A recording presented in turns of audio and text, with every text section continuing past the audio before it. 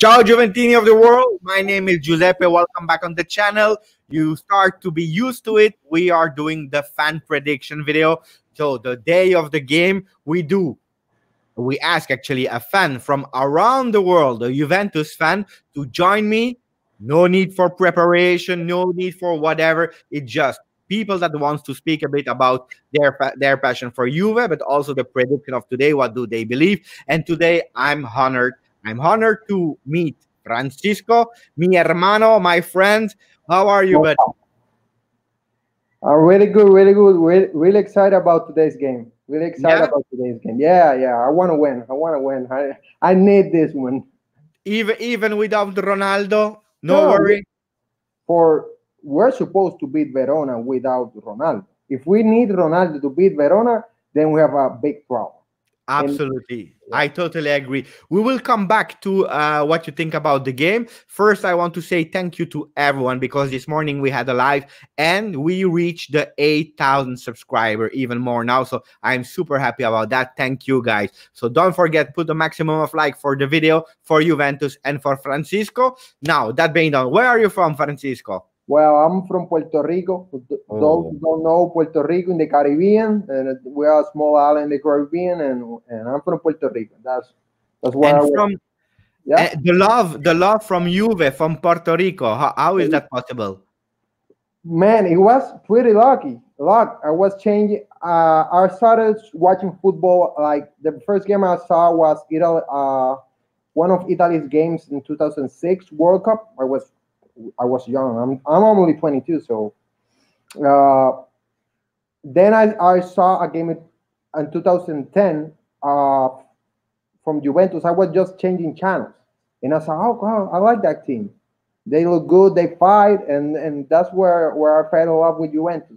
But That's my love story. in 2010 we were not even a good team, huh? We were quite bad, huh? We finished in seventh place, if I'm not Yes. mistaken. So, but I like it. I love fighters. I'm a grinder, and when I see people fighting, I fell in love. I fell in love with that team. That's what I like about that. And from 2010 to 2020, actually that's 10 year, how did you see Juventus change, and your love for Juventus grow actually, yeah? Yeah, yeah, of course.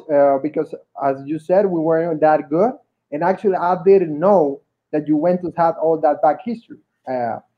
So it was a surprise for me. Like 3, 4 years later, when I started knowing about the story of Juventus, how old Juventus is, the story behind Juventus, and the bad things also. You have to know about the bad things also. Yeah. But I was like, damn, this is not about this is not a middle of the table team at all. So it was pretty cool for me. And what I love about when as we kept growing, we still fought. And I know people in Juventus don't like Conte as a person. As a manager, everybody respects him. As a person, no everybody likes him. But I'm gonna be always grateful for to him because something that he brought was the attitude. He brought that winner attitude, that fighting attitude that is very important, and it's something that we as Juventus maintain throughout. We lost that like 2 years ago. We were like kind of not don't having the correct mentality.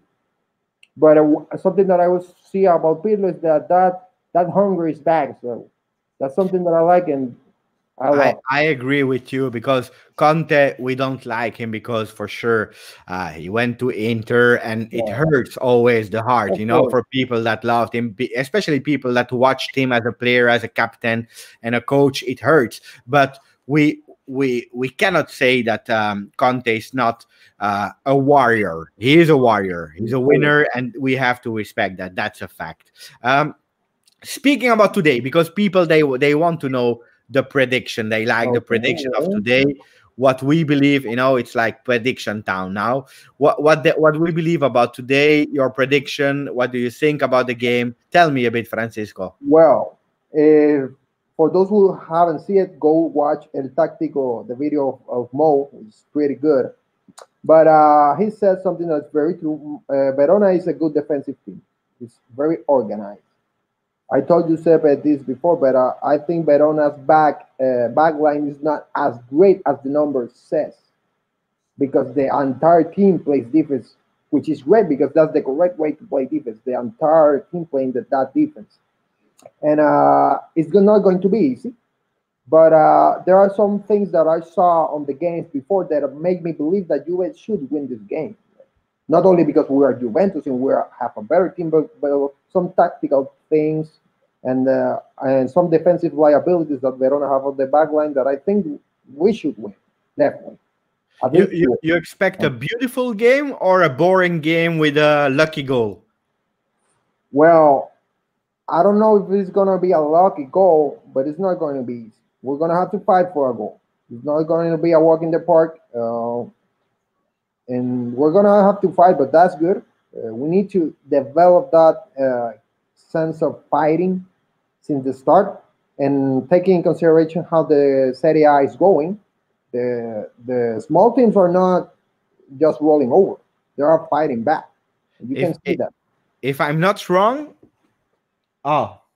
Napoli just scored because they were losing versus Benevento, and as we speak, they just scored. Sorry to the Benevento fans.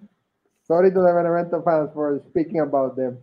Yeah, unlucky because they started quite well, but Insigne scored the first goal for Benevento, the Roberto. Now the other one scored, the brother, and now it's Petagna that just scored the 2-1. It is what it is. Score. What score do you think, I'm going 2-0. 2-0. I'm not worried about Verona's offense, honestly. I'm not. And who will score? I think Alvaro is going to score, and Dybala is going to score. He wants his money. It's time to pay. He's saying to Paratici, "Bring out the money, brother. Bring out the money." Yeah. Bring the money, Paratici. Yeah, if we score, we do. Okay, speaking about Dybala, would you extend him right away? For me, yes. How many maximum? He's 26 right now, right? Yeah. 26. So now he's earning 7.5 million. He's 27 years. 7.5, and he's asking 15. 15 is too much. I think, but I truly think if Juventus goes 14, Dybala would accept 14. But I understand him. 12 or 11, that's too low for him, for a player of his caliber. And the thing always with Dybala is where you're going to put him up. But in this kind of scheme that Pirlo is presenting, he can play in two positions. He can play as a striker, which I don't think is going to be his preferred position when you have Morata was bought for something, and you have Cristiano. Cristiano is not going to move anywhere. Yeah. And also Cristiano is rocking our hairstyle. You need to know. He's copying us. He called me last week and told me, I need a new style. And I told him, you better rock Giuseppe style and you're going to look fine. And he's looking good. He doesn't have the beard, though. He doesn't have the beard. Yeah, but nobody's perfect. Huh? Nobody's perfect. But yeah, sorry for him. But going back to Juve, he can play I think he can be a trequartista. He can be a trequartista. And Kulusevski can come from the bench because he's still young. He's 20. And Kulusevski can be that bench striker that we need. But I think Dybala can be a perfect trequartista. He did that before with Allegri. He played in that position and he did good. So I don't know why he couldn't play that position. I want to see him in that position today. I don't think that's going to happen, but I want to see him in that position today. I'm curious to see what will happen today. Francisco, thank you for being on the channel. It's a small video with fans prediction. I will already say to the people that we meet ourselves at halftime live as always with the first reaction. Then we do it post game as every game. Francisco, do you want to close the channel and do you want to do it half English and then we finish with Spanish for the community of Spanish people? Of course. Me gustaría mucho que lo termina en español. Lo voy a terminar en español, but first in English. For those people who speak English, I want to say subscribe to the channel. Giuseppe, he's a great guy. He has created a great community. And I don't know why you're thinking. If you're watching this video and you haven't subscribed, you're crazy. So you better subscribe. Now in Spanish. A toda esa gente que está viendo el video, suscríbanse al canal. Suscríbanse al canal porque Giuseppe es súper bueno y el tipo brega es 100% bueno. Y si tú estás viendo el video y no te has suscrito, tú estás loco. Gracias, Francisco. Me gusta mucho. Y tú lo sabes, cuando quieres es el bienvenido en el canal y podemos hacerlo una vez en español, todo en español. Que me gustaría hacerlo para la primera vez un video 100% en español. Yeah, te ayudo. I'll help you. Gracias, a la próxima vez. Gracias y fuerza Juve, como se dice. Hasta la muerte. Hasta el final. Adiós. Adiós.